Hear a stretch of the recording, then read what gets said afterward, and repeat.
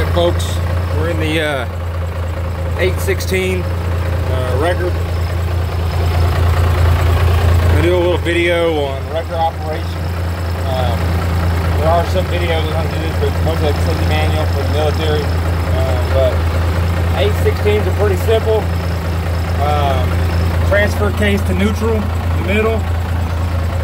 Push your target brake. Micro switch. Hold it, it'll lock the brake. Alright.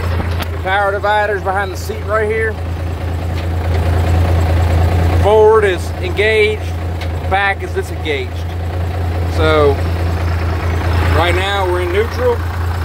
We're in neutral. Power divider is not engaged. So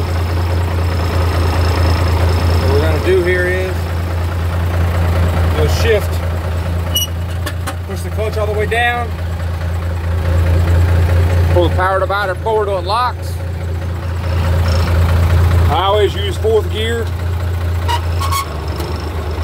That's engaged. You hear the pump running. To basically reverse it, I always throw that gear first. Then move your power divider back. Engage your lock. It's got a lock on it to keep coming forward. Not being used. Then clutch down, high range or low range, whatever you want to do. But as far as it goes again, neutral in the transfer case. Target brake's always engaged.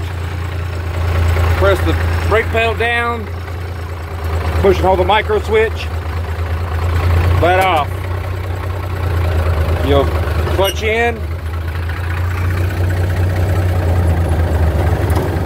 power divider forward, 4th gear. So rev it up. You can use a hand cable here, but I never do. I put it fast enough on an 800 series to do it that way.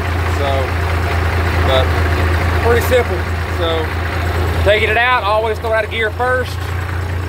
Power divider back, engage your lock.